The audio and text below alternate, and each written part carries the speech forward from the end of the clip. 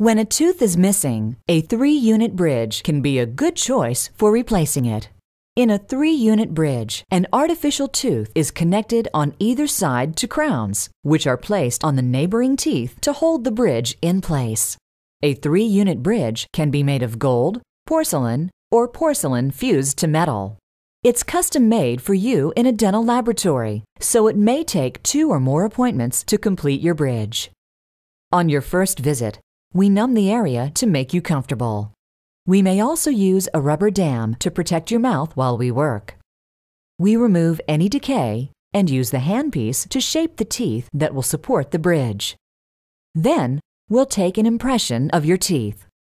The lab uses the impression to make a model of your mouth.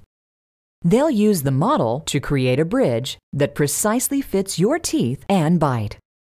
In the meantime, we often place a temporary bridge. On your next visit, we remove the temporary and begin a series of steps to confirm the fit of your new bridge. When we're satisfied with the fit, we try in the final bridge, checking the fit and your bite. When everything looks good, we cement or bond the bridge in place. 3-unit bridges have several advantages. They replace teeth for biting and chewing, assist in clear speech, help prevent teeth from shifting, and the crowns can also serve as restorations for anchoring teeth that have damage or decay. When you need to replace a missing tooth, a 3-unit bridge can be a functional, good-looking solution.